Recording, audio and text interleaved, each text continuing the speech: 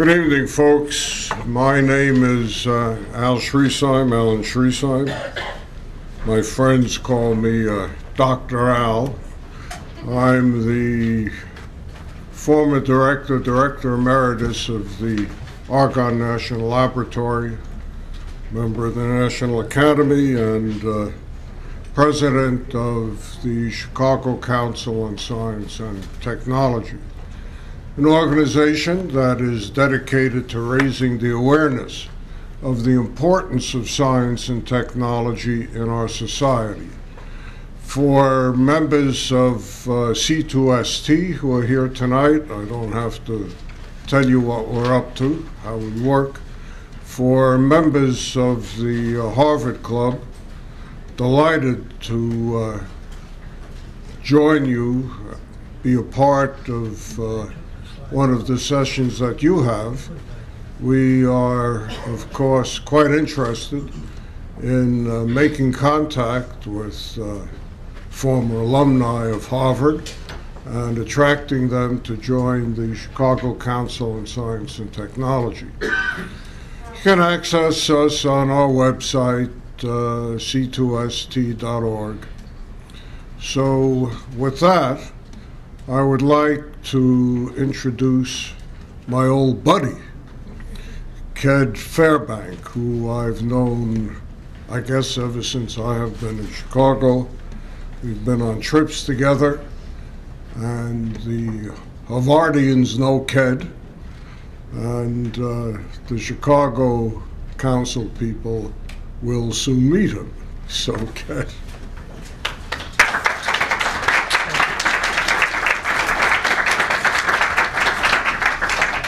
Thank you very much, Alan, and welcome to all of you.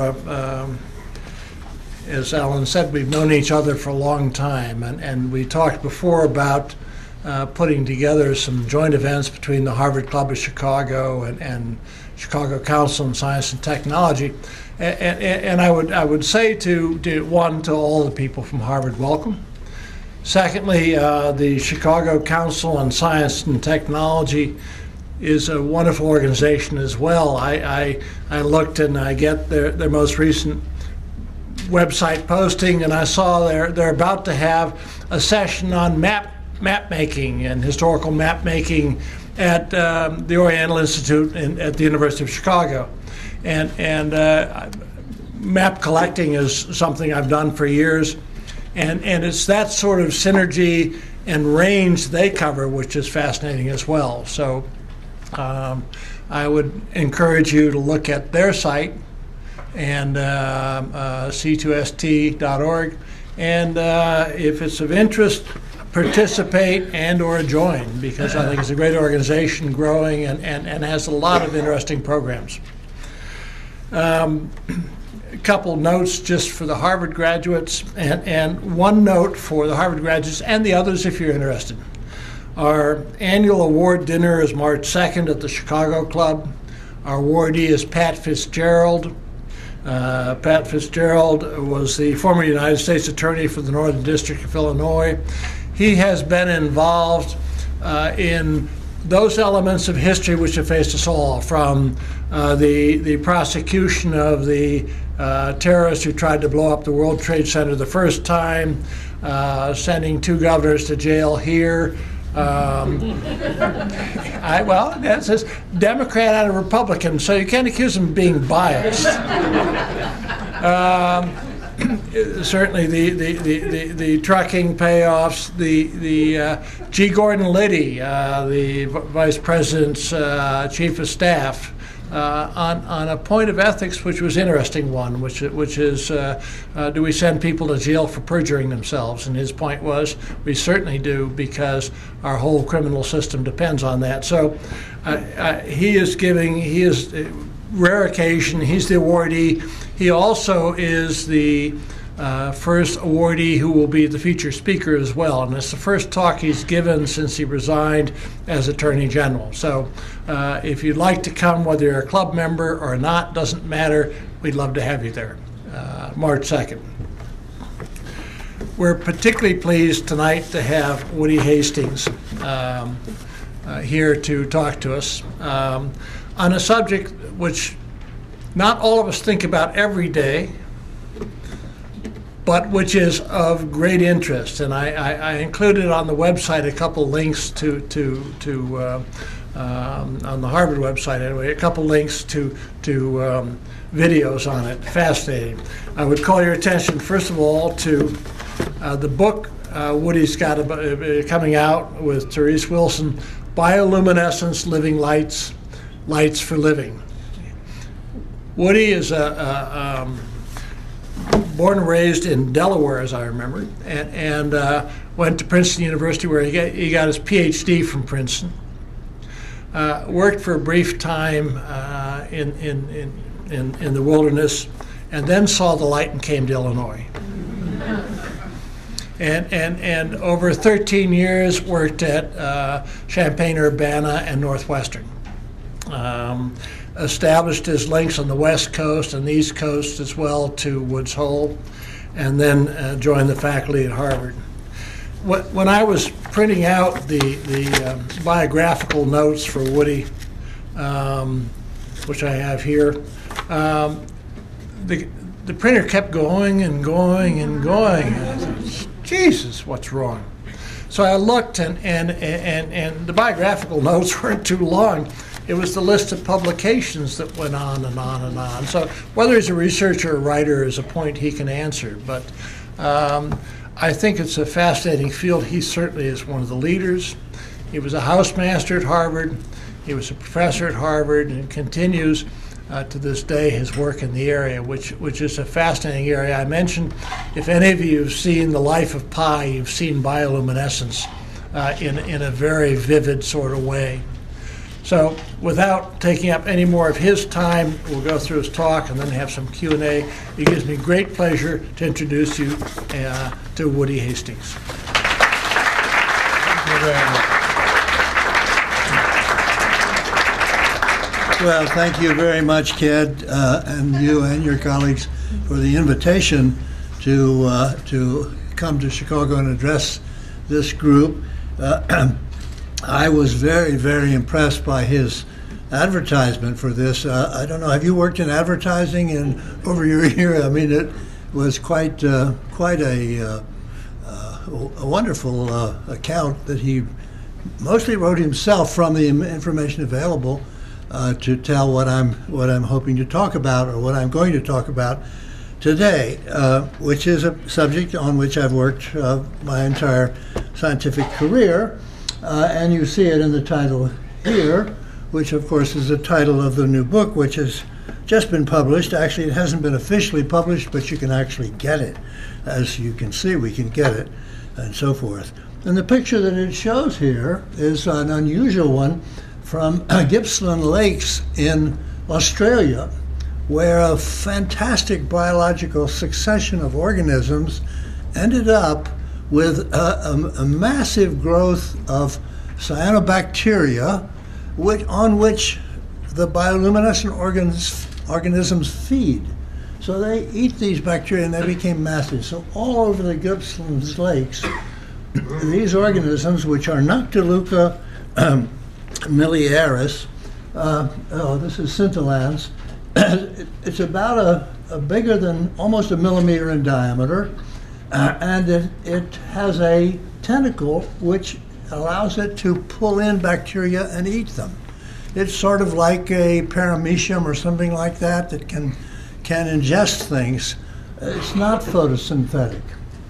And they emit light when they're stimulated. And the picture we see here is the coastline, and the book cover has a little... The wrong direction. Oh, no, I'm sorry. Excuse me? I thought you went the wrong direction. Oh, yeah, no, there's a coastline where there's light waves that are causing the stimulation. A mechanical stimulation is what's responsible for this. And that mechanical stimulation sets up a wave, electrical wave, exactly like a nerve impulse in the membrane of the cell.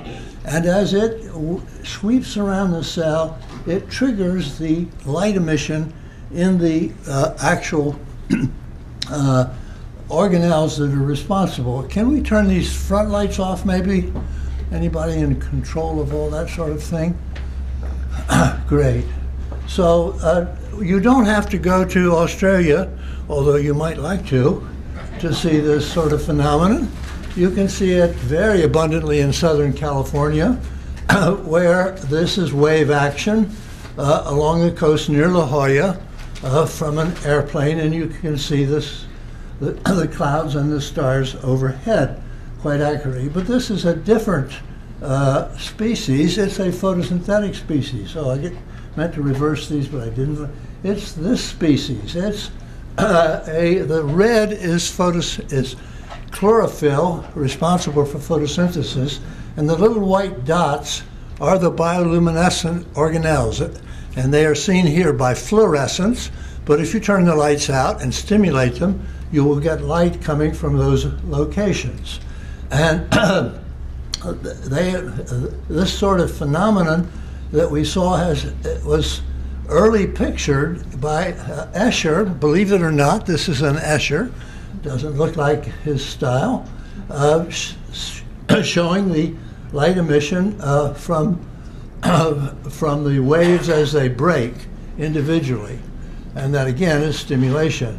And Escher included the Big Dipper, which those of you close enough may be able to see it. Well, this doesn't seem to work too well, but it's up in the sky there. And you don't even have to go to the West Coast. You can go to the East Coast and see it. And Andrew Wyeth has depicted it as a lobsterman pulling in a lobster trap. Now, why would a lobsterman go out at night to pull his lobster trap in? Well, one can infer from the look on his face, which you can't quite see, that he's looking out to see if anybody is catching him poaching the lobsters. But the stimulation in the water, he's depicted nicely, I think, and we can all go swimming almost any time. And many of you have probably know of the phosphorescent bays. They're not phosphorescent; it's bioluminescent bays in Puerto Rico. One of which is a very frequently visited tourist site. But to give you a picture, and this is one of the main objects I want to do in this talk, of the diversity of bioluminescence, is the tree of life, which on the bottom here depicts all groups of organisms other than animals. And you see the major groups here are bacteria, archaea, which are an archaic type of bacteria, if you will, but very distinctly different line, and eukaryotes. So the eukaryotes are on the right, and the prokaryotes, if you will, are on the left. And you can see here that there's really only 3 groups of organisms that are bioluminescent. The bacteria over here, the bacteria over here to the left, and the dinoflagellates, which is what we've just seen on the right, and fungi.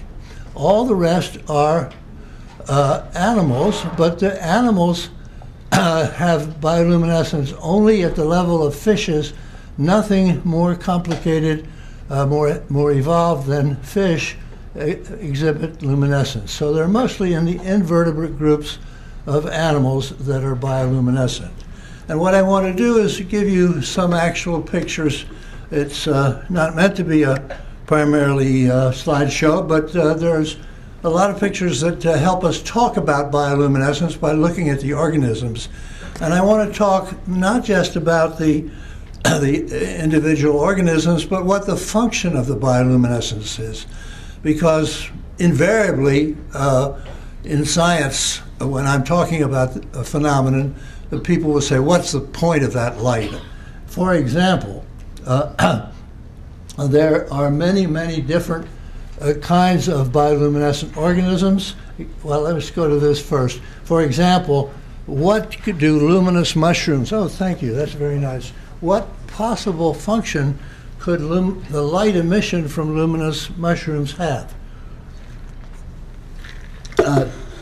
These are from the Brazilian rainforest, and these show that both the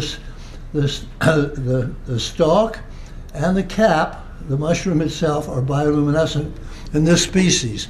With different species, that varies, but in any event, the only hypothesis that has had any experimental support is that this attracts flying insects, so when the spores which the cap is going to spread around are there, just as bees help pollinate flowers, insects can come and pick these spores, and they actually eat the mushroom as well and carry them elsewhere. Well, to go back to the slide I skipped, I want to emphasize in this discussion, and I do welcome discussion, including questions if you'd like to interrupt, if they're short and not lectures like mine, that there, and you saw on that phylogenetic scale that they occur in very different phyla all over the map. And that's difficult for evolutionists to explain, to say, how did that appear here and not appear in the organisms between it and the next evolutionary line? And that's one question I want to try to propose an answer for today. And when you see that there's there's very few members of any given group. There's some exceptions, but not many. Usually, I showed a lot of bacteria there, you saw. There are 6 or 7 different genera of bacteria, but there's millions of genera of bacteria altogether. So the ones that have retained bioluminescence are very few and, so to speak, far between. And there are very many different functions. So the ones for mushrooms are only a single type of function, there's others. But the genes are different. Now that is contrary to the common, that is different to the common experience in biology, that the genes for,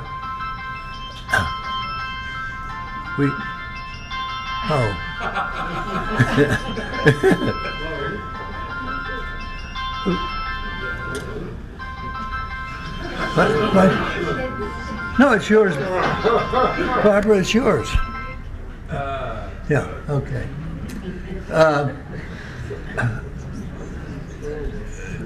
Usually in biology, the gene for muscle in a fly has sequence that is similar to the genes for muscle proteins in humans. We can connect these all and say there is a phylogenetic connection here. So if there's different genes, there will be different chemistries. So that's a remarkable thing about bioluminescence, is that all these different groups, although the ones that are close together have the same chemistry, ones that are any distance apart, the one thing that they have in common is that they all use oxygen. And that's the key on which I want to end tonight. So in addition to, we're still on those other than animals, I want to tell you a little bit about luminous bacteria because they are so remarkable. This is a plate of bacteria, and each one of these colonies was created from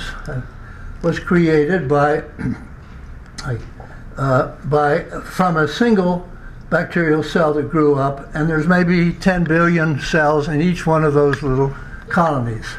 And they occur, you can find these in oceans anywhere in the world. I've not been everywhere in the world, but I've been a lot of places, and I always take a sample and see if I can isolate luminous bacteria. I've never failed from any location, the Earth, from the Arctic to the polar seas to everywhere. But you never see any light from bacteria in the ocean, except for one exception that I'll come to in just a moment. But you never see it. It's what you see in the ocean are those dinoflagellates, and some jellyfish and other things and so forth. There's a lot of them. But in any event,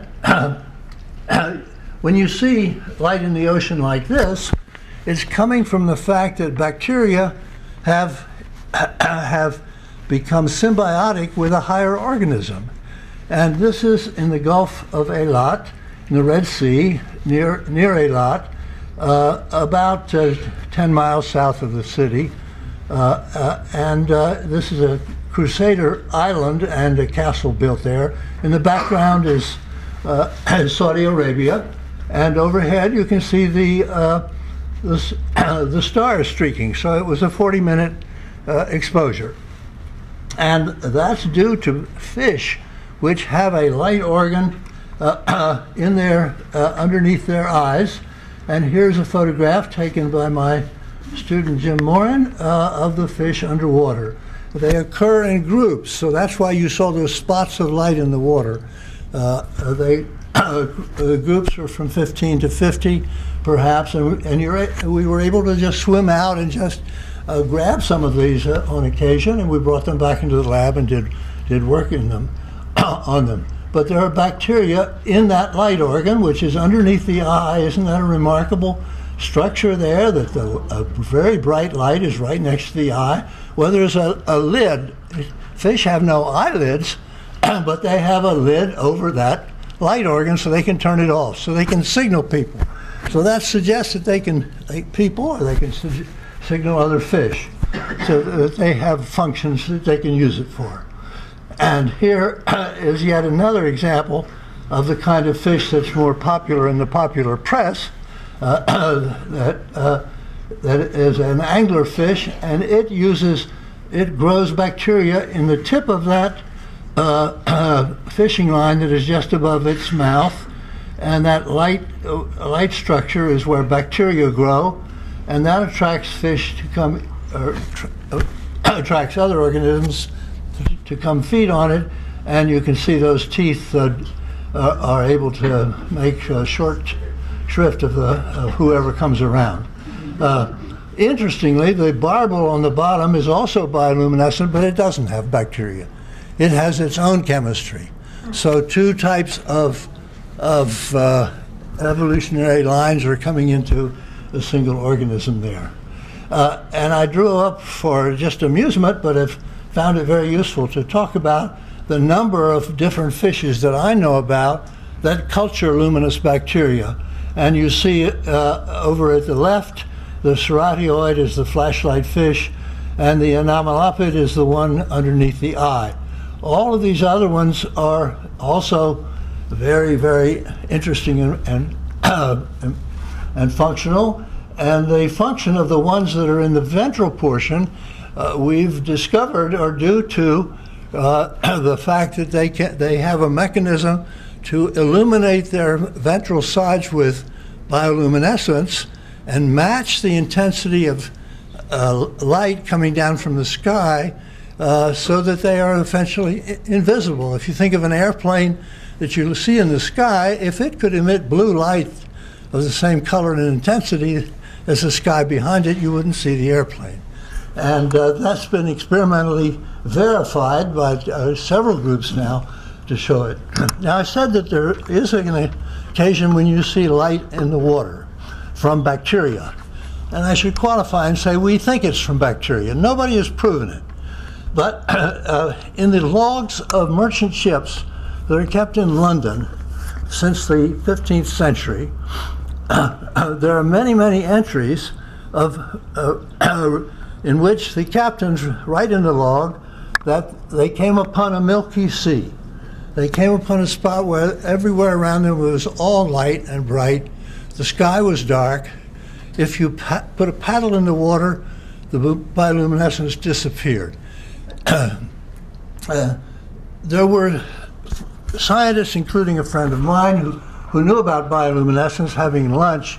These were scientists working on satellite spy cameras. He said, "Do you think our spy camera could ever see bioluminescence?"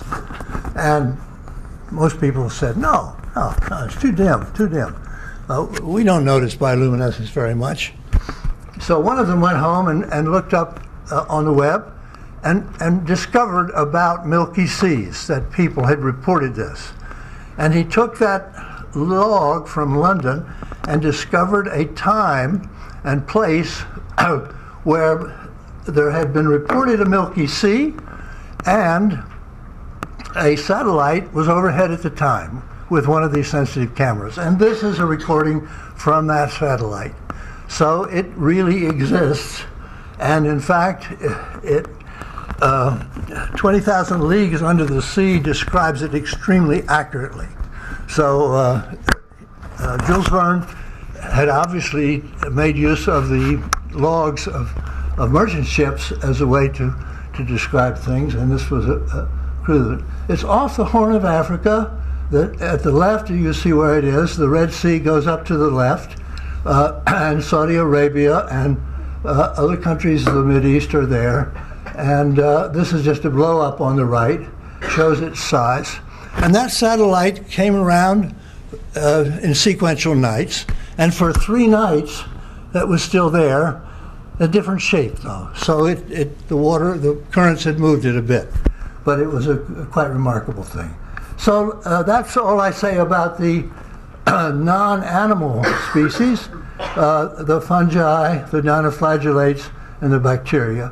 And let's now just take a look at a few of these organisms that are in the upper part. The jellyfish Aquaria is perhaps one of the most famous jellyfish because it is the jellyfish in which green fluorescent protein, which those of you who even read the popular press will know about. It's a very important protein, fluorescent protein, that is found in the bioluminescent system of this organism, and it is the emitter. It's the emitter, but you can separate it biochemically, and you can isolate the genes, and this protein is now used in biomedical research, in cancer research, as a way to locate the product of a specific gene. So our genes produce ultimately proteins, and if you want to know where the protein for gene, if you've got a disease gene and you want to know where that protein is expressed, where does the gene do its action, you can attach the GFP gene to it and find it in the body right away. And I do have one slide I'll show you later in which the same technique is used using the luciferase, using the luminescent protein instead of the accessory protein. But anyway, each of those tentacles has a photophore at its base, at its origin, when it comes out. So the organism, you can see the bell-shaped cap of the jellyfish with jelly all around there.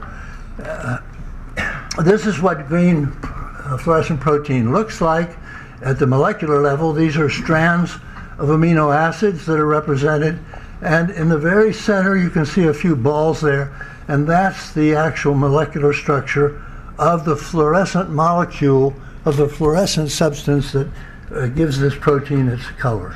And this is an example of how you can transfer genes from into other organisms. This is a transgenic organism in which the green fluorescent protein gene has been transferred to a gene in the fish, and so now the fish is green, seen under ultraviolet light. Well, so much for the coelenterates, which is that group. This is in the crustacean group, and this is an ostracod. These animals are about 2 millimeters, so they're just pint-sized little things like this, but they have 2 glands, and they create their luminescence by squirting from each gland, and it mixes in the seawater, and it mixes with a goo and a jelly, so it makes a small glob. I like to use that word. My colleagues don't like that word, but it's a glob. It's a little of luminescence. And it was just thought that this organism uses that to scare predators. And in fact, there are experiments very clearly showing that it can use it for that. But one of my students in the 1990s discovered that, in fact, the males of this species use it to signal or to attract, I should say, a courtship attraction of females. And of course, we're acquainted with that sort of idea. You can use light to attract a female, of course, as fireflies do it, and so forth. But these guys, so this has never been published before. This is from their work, James Moran, and shows male ostracods upon encountering a female doing their dance, which is doing their dance. I must have done something here. Oh, I guess I've unplugged it probably. Can somebody? Let me turn the light on. Yeah. There are many females that obviously have. That's connected. Yeah, I don't think I did anything here. I don't. Well,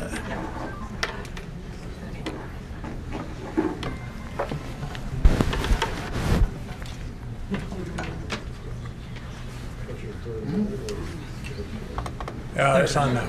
okay.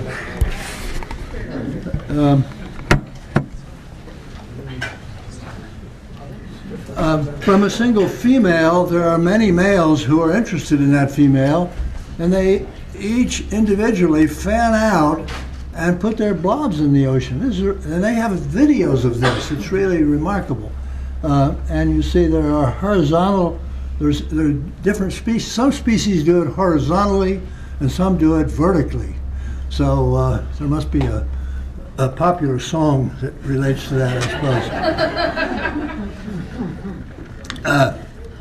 So there's yet a newly discovered and extraordinarily interesting use of bioluminescence for courtship. And of course, I already mentioned the fireflies, which are beetles, by the way, they're not flies, exchange signals in courtship. The male is the query. He makes the first query, and the female will respond. And there's information in those queries related to the time between flashes and so forth, so that there's no cross-species problem. A remarkable development of this sort of firefly use of light for courtship is in Southeast Asia, and there are, is this working? Yeah. And there are now known examples in the south of the U.S., Southeast USA. Oh, I forgot about this, sorry. So I worked on fireflies at Johns Hopkins, and in that errant period of my life, I was described by Ked, and we collected, obviously, thousands, I suppose millions really, of fireflies in the Baltimore area, and we brought them into the lab, immediately put them under high vacuum and removed all the water, and that preserved all the chemistry very beautifully. And then we separated the light organs, the tails, from the bodies, and used them separately for different experiments. And this is William McElroy, who was the director of this work at the time. But what I wanted to jump onto was in Southeast Asia, the fireflies inhabit trees along riverbanks and flash synchronously. So, we went on an expedition in New Guinea to first look at this in the 1960s, and they flash up and down the river. There's a flash, flash, flash. Everybody in synchrony, extraordinary. And Ivan Palulin was able to get really beautiful pictures of this. And this is a double and a time exposure. So the double exposure means that before dark, he took a picture to have the background sky visible. Then after dark, complete dark, he did it at time exposure, left the camera open for, let's say, 20 seconds or something like that. And you can see these dotted lines going from one location to another, where the male said, hey, I see a better location. I'm going to move over there. And the males sit on the leaves of these trees and surround a female. The female is sitting there watching this, probably enjoying it, I guess. But there's no copulation during the nighttime that we could ever see. It always occurred at dawn. So it's an all-night operation. Here is a picture taken by an amateur photographer showing that the male on the leaf rotates his organs. So the female has several males surrounding her with that, a number of males rotating like that. Other fireflies are beetles, as I said. There are many other beetles that are bioluminescent, and I put this one on because it's an example of the fact that within a single organism, the bioluminescent systems are the same, but one emits red light and one emits green light. So it's the same chemistry, but it's a different protein. So the enzyme of the red one has a different amino acid sequence than the enzyme for the green one. Other beetles are common in South America, luminous beetles, and one of them inhabits termite mounds. I don't know if any of you have ever been to the Brazilian countryside. They're not just in this location. This is from the Cerrados in the central Brazil, but all over Brazil there are termite mounds that look like this. And one of my former associates went out and studied these carefully. These are click beetle larvae that cohabit with termites, the termite mounds. And who gets what, the symbiosis, if it is that, has never been studied. But at the left, he took a picture of a termite mound at night. On the right, he took it with left with a flash, no flash. You see them, and he just superimposed some of those. On the left, that's not. That's been superimposed for the location of the beetles, of the larvae. But anyway, so what's going on there, and why are they bioluminescent?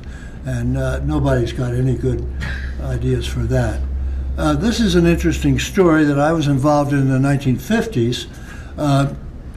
A colleague that I knew fairly well, a professor at my age, so at the newly founded University of California, Santa Barbara, took his students on a field trip to the a national forest, and it was an overnight field trip, and they bedded down on the forest floor, which was sequoia trees, beautiful and very comfortable.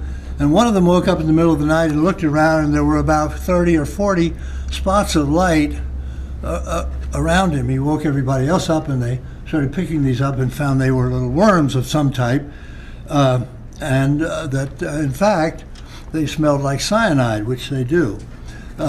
They took them back and had them identified. It was a new discovery. They had never found them before. And they emit light all night long, just walking around.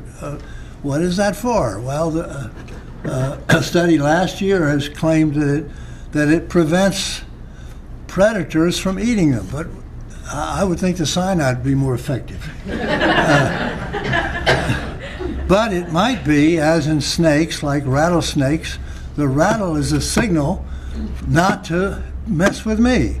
And maybe the luminescence is a signal, don't mess with me. So I think that's a more likely ultimate explanation. Some of you have probably been to New Zealand, where there are caves for tourists, and caves not for tourists, but they all have these animals on the ceiling. These are larval diptera, larval flies.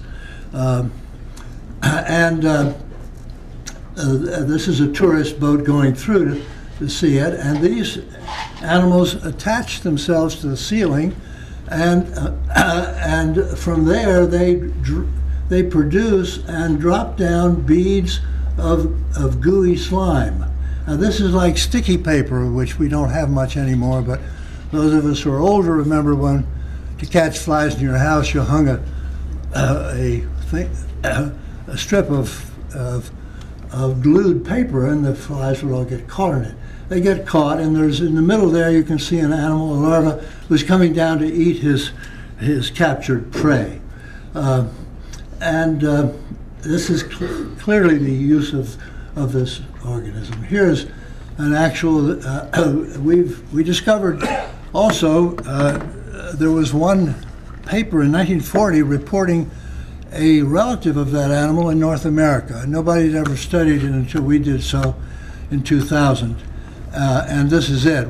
Tom Eisner at Cornell loaned us that picture. We have a lot of pictures too, but his is the best. And you see those strands, and that's sort of like a railroad track. These guys, we brought them into the lab. They can just move around like mad. We fed them fruit flies, what you have on your bananas, but we were fortunate that the guy next door to me at the lab at Harvard had a wingless fruit fly so that they wouldn't escape, and these guys could catch them very easily. So, in any event, that's about for the show and tell part, except for one thing I'll come to later, but it won't be too long now. I want to talk about the biochemistry. I've spared you chemistry, and I've detected in a number of lectures that the chemistry doesn't go down too well in some cases. But I want to use that to lead into what I believe is the evolutionary origin of bioluminescence. Now, we've clearly convinced ourselves, at least me, that the light has a function. It's the function. And in Darwinian speak, you would say that's the functional importance is what gives it survival value. That particular trait survives because it is functionally important and gives it an advantage that others don't have. Okay, I want to argue that the original origin of bioluminescence was not for the light emission, but for something else. And let's see if we can lead into this without too much pain. So, what is light? How do we create light? I like to just distinguish two types of light. Incandescence is light emission because of temperature. So if you heat something up hot enough, it'll finally get red hot. Keep heating, it'll get white hot. So the spectrum will change a little bit, or a lot actually. But that's incandescence. And our incandescent light bulbs are being phased out because they're very inefficient. You have to heat up the whole thing in order to get a molecule to emit. And it is an electronically excited state from which light is emitted. So when molecules are excited by electrons being pushed up to a higher level, to a higher orbit, whatever, that's what finally results in light emission. But there's another kind of light emission, which is luminescence, and that's in which that electron that we're speaking of that is promoted to a higher level is done so specifically by a molecule putting the energy in to do it, just that one electron. The whole molecule doesn't have to be hot for that electron to go higher. And that's what we have in fluorescence, in phosphorescence, in electroluminescence, in crystalloluminescence. There's all kinds of ways to create an excited state by putting the energy in very specifically. And bioluminescence is a chemiluminescence. And in fact, I think I brought along some of these light sticks, which are old hat now, so I don't think I need to spend much time, but I hope this one will work and hope I can get it open. This is like on an airplane trying to get your candy opened. Here's a... Maybe I can. You got it? I think I got it there, yeah. There you go. I use a ballpoint pen. That works every time. Yeah. So this chemiluminescence is a chemical reaction in which enough energy is given off. And you all know, those of you who ski have probably bought some of those chemical packets. When you mix them together, they warm up, you put them in your glove, and that's the way. But in the light emission, instead of wasting that energy as heat, you simply, there we are, you simply channel that energy directly into the excited state. So the molecule is going to be the emitter. We saw the emitter molecule in GFP, and if I had the energy to get another one open, I could do one and give you an orange light. I mean, they're back here. Maybe we'll do them a little later. Let's go on here. So that's the basis. That's the basis sort of chemistry of light emission. So in bioluminescence, this oxidation there's no enzyme here. This is pure chemical. But in biology, there's always an enzyme, and they're always called luciferase. They're in the middle. Any enzyme that catalyzes a bioluminescent reaction. But I've also told you that the firefly and the bacteria and the dinoflagellates and the jellyfish are different systems. So if you're going to talk about luciferase, you have to say, what do you know about firefly luciferase? What do you know about bacterial luciferase? They're all different. And the same goes for the substrate. So this molecule that is responsible for the light emission, and that's where the word luciferin comes in from the Latin, to bear light. Whatever that molecule is, and it might be a flavin or a tetraperol or a benzthiazole, all of those are from different systems. So that's what happens. And here's the sort of chemistry, and what I haven't really emphasized yet is that oxygen, I said it at the very beginning, oxygen is the key. All of them use oxygen. So whatever that luciferin is up in the upper left, and I've just given an example of a molecule, it is oxidized, and what does it form? It forms a peroxide. And the peroxides, when they break down, is when the light emission occurs. And those of you who have played with peroxide, either to sort of clean clothes, where they also oxidize other things, or to change the color of your hair, or whatever, know that it's a very potent molecule. In fact, oxygen itself is a very potent molecule, and that's what I'm going to come to, because in fact, the Earth had life for 1 billion years. Now along the bottom axis there is million years, but take away the 3 zeros and it's billion. So 3 billion, 2 billion, 1 billion, now we are here at 0.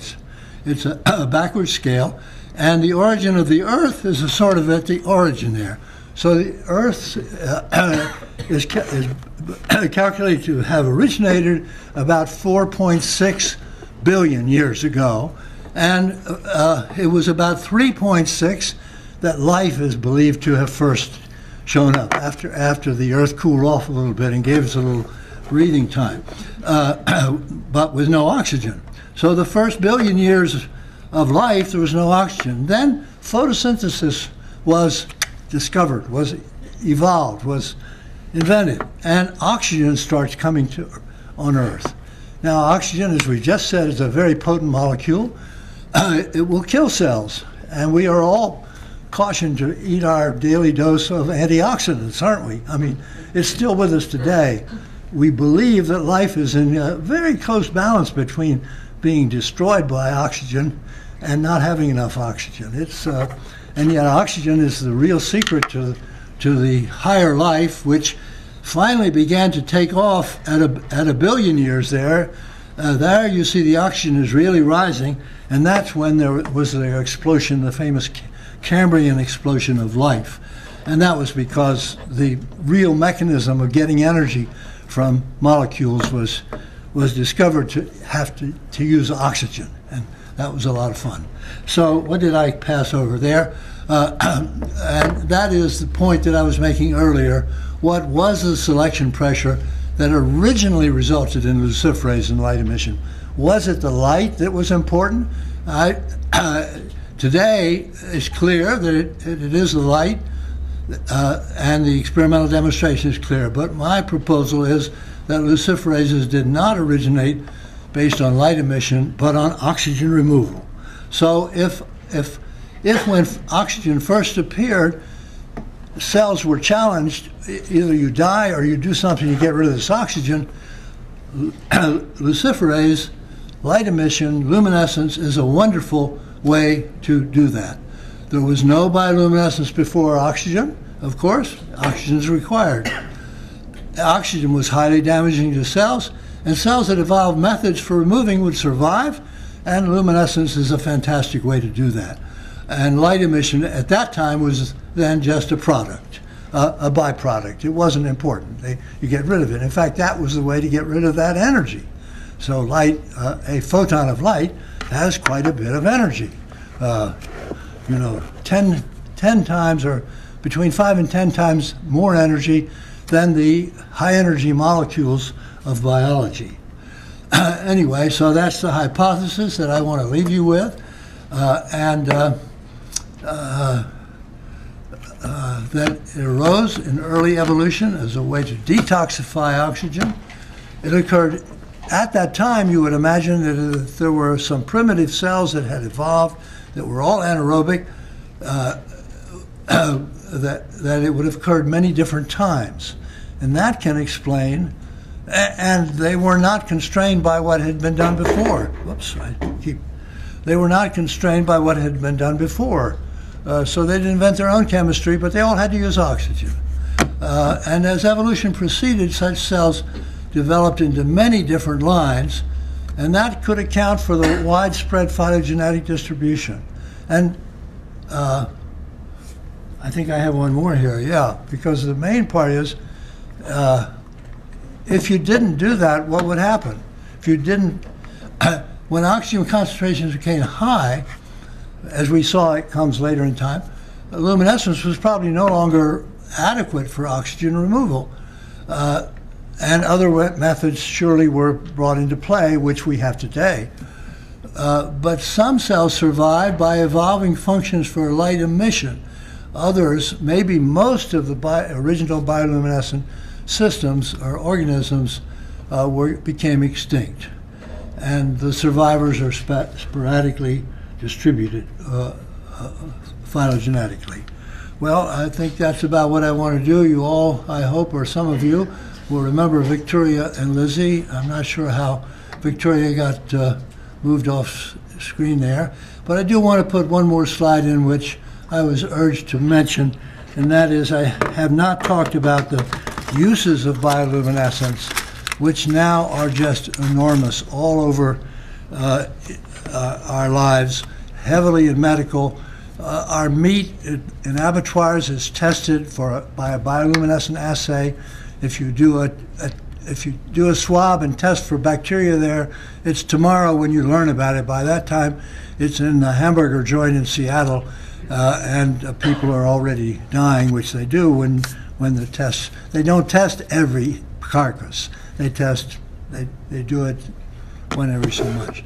Water is tested. All of our soft drinks are tested for the presence of fungi by a bioluminescent assay, not bioluminescent fungi. This is one of my former students in Japan who's working on using luciferase to image tumors by virtue of their light emission. He's attached, just like GFP can be attached to another gene, so can luciferase be attached to another gene.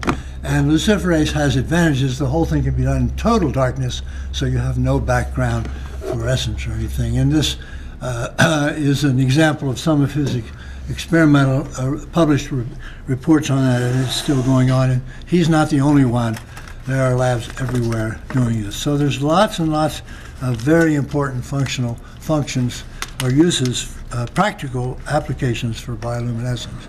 And this is a wonderful, wonderful example of of science in which research at the at the outset was done with just pure curiosity, nothing else than curiosity and interest, and has turned into a very, very important thing.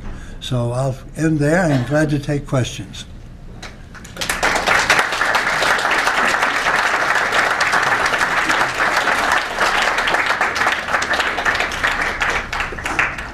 You want to moderate this? Yeah, let me come up and help.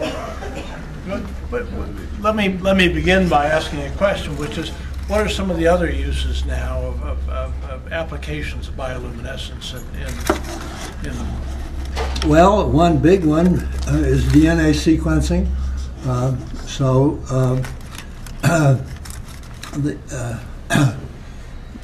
If you want to sequence the DNA rapidly, they use the 4 nucleotides, which have different responses and given different peak heights, and this is all automated. So they're using firefly luciferase as a way to do it.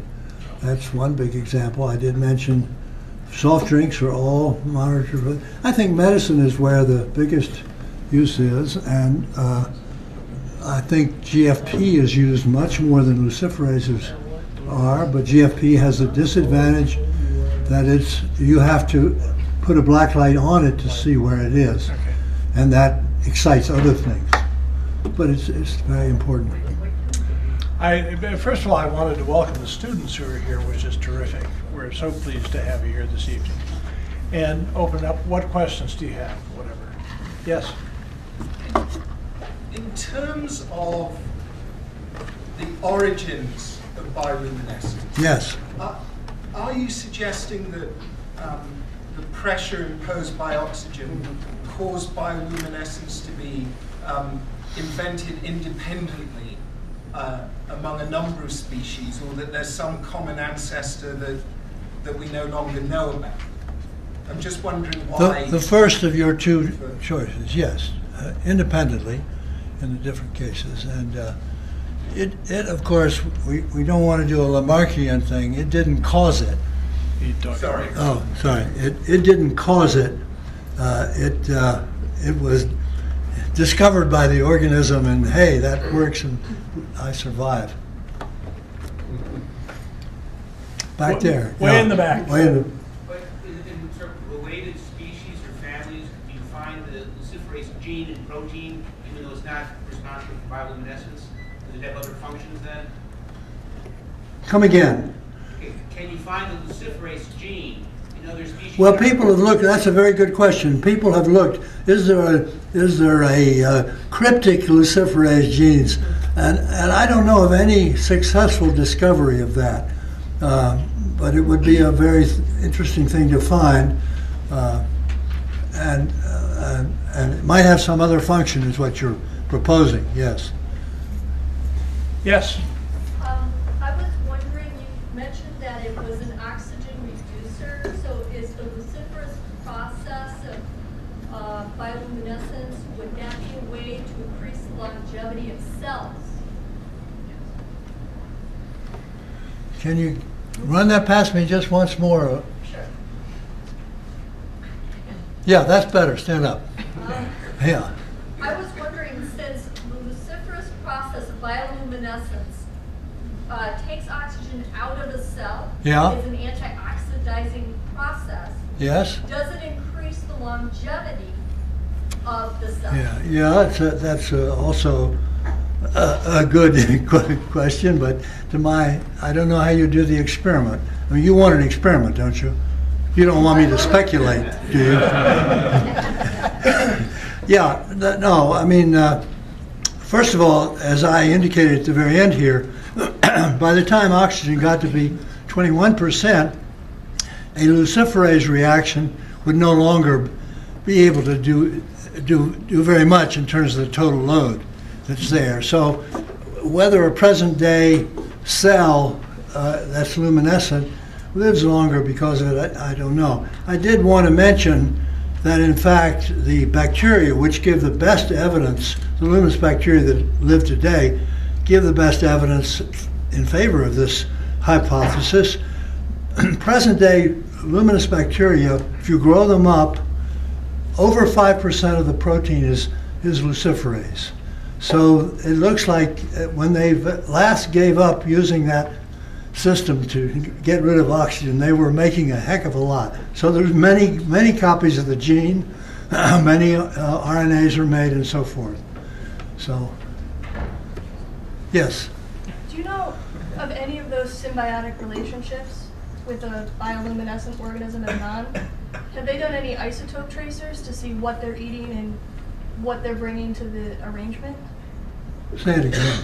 So I do isotope studies, but I don't do Why would isotopes have anything to do like with a it? diet tracer where you can juice the system with C14 or something and see who's consuming it. Is that, do you know anything about? The bacteria are bringing light. Right. But when they're sharing, like the termites and the beetles, can you see maybe if they're dividing up food resources? Like why they're living together? Why would either one of them want to divide food resources? Well, why are they living together? Well, in that case we don't know. But if you want to, if you take something I know something about, I was just curious if you'd see any diet studies. I don't know of any diet studies, and I don't. You see, I think what the common statement would be, the host is able to use the light emission to its advantage. Okay. And the bacterium, the symbiont, is able to have a place to live and sleep. I mean, room and board. Yeah. So it gets its nutrients almost exclusively from the host. You see, I thought I qualified that termite thing in saying it's a kind of symbiotic relation. I don't think anybody has actually called that symbiosis. You would remind me of something about some Argentinian ants, and they were using isotopes to try to figure out exactly how much food went to one versus the other. So I was Okay. curious Okay. if you did that. Or No, I don't do that. Your people. Yeah, there's one here. Yeah. Yeah. At the risk of causing a problem, in the chemistry, is it singlet oxygen that's involved, or is it normal oxygen that's involved? Normal. Yeah. No, not singlet. Yeah. Yes. Yes, you said that luminescence occurred independently, but I was wondering, do you think It evolved independently. right? Originated. Do you believe that organism, mutation occurred with luminescence, had to eventually come about to evolve? Yes. Yes. I was curious, do you find more luminescent organisms in warmer or colder climates, or are they equally distributed? I'd say warmer, definitely warmer. But I spent a time on a student training ship in Alaska, and I gave all my lectures at 3 a.m. I mean, I just went out on deck. It was just spectacular. But this was July, or June or July, yeah. Another? Any more questions? I would add to the last one, by the way, we're in Chicago, and the temperature here, and it's still going. Yeah. Please excuse my question. Everyone's asking very sciencey things, but I work with children. What is your favorite bioluminescent organism? I like to share with the kids. Well, let's see. I don't have favorites among my children.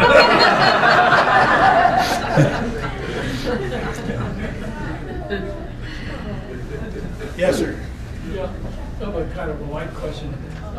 We've experienced paddling a canoe in the lagoons in Puerto Rico. I know about that. Yeah. But we spent a lot of time anchored on the shore at night in the British Virgin Islands. And there's a different kind of luminescence that occurs. And the curious thing to us was that it only seemed to happen with a high moon, a full moon. The luminescence only. Yeah. And it was like, and they seem to moving around and gyrating. Oh, that sounds like that. Little things That that look sounds. like arrows, Oh yeah, yeah. charts. That's right, and it occurs for only 3 days a month at the time of a new moon, and it's called the Bermuda fireworm, and it's the male and the female engage in a ritual dance, which is really both animals their gametes, their sperm and eggs, are just dispersed in the water, but they swim in a circle of fire, so to speak. I think there's a picture of that in my book. It was very difficult to get a picture of it, but I've seen it in Bermuda, and there's a spot down where the railroad used to go in the water. Yeah, right. Thank you, Professor, for your illuminating lecture. I get it. I'd like to ask you about a kind of a speculative question. You mentioned that for the eukaryotes, it goes up to about fish. Why did it not go beyond the fish to other higher level? Yeah. I haven't worked up a good discussion of that. It's if I could divert the question, there's also another question. There is no bioluminescence in fresh water. No, I mean, there's Lake Baikal that's 4,000 feet deep and plenty dark. Nothing there. I mean, at all. No location. So there's one limpet snail that occurs in a small stream in a golf course in Wellington, New Zealand. And that's the only one that's ever been reported. But so back, why? I mean, we could rest our argument on this phylogeny issue by saying that none of those higher organisms trace back far enough. But I don't buy that, really. Yeah, behind you. Yes. You said that your book was available now? Yeah, Amazon has it listed, and somebody told me they got it. Good, thank you. Yeah. Way in the back. Speak up, please. Okay, will do. Do you have any idea how many times bioluminescence has evolved independently, and how different is the early evolution to get rid of oxygen different from, I assume, what the current evolutions are for predatory reasons or mating or whatever? Is there like a real demarcation with that? First question, how many times? As I said, many may have gone extinct.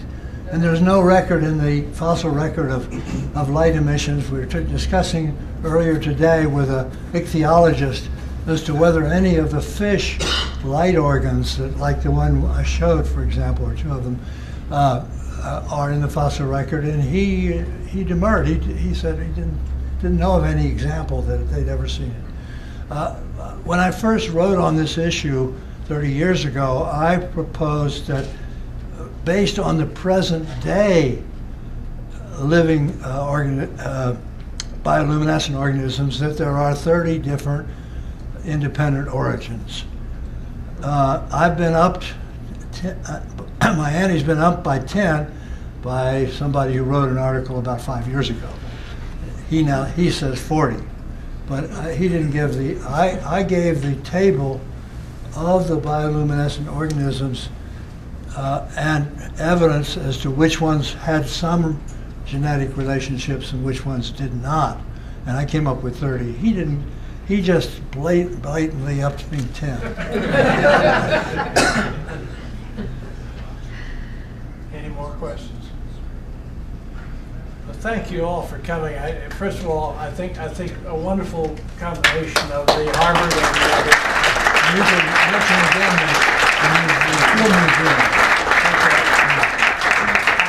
I would mention the Field Museum has an exhibit on bioluminescence opening next month, and I would urge you to go there.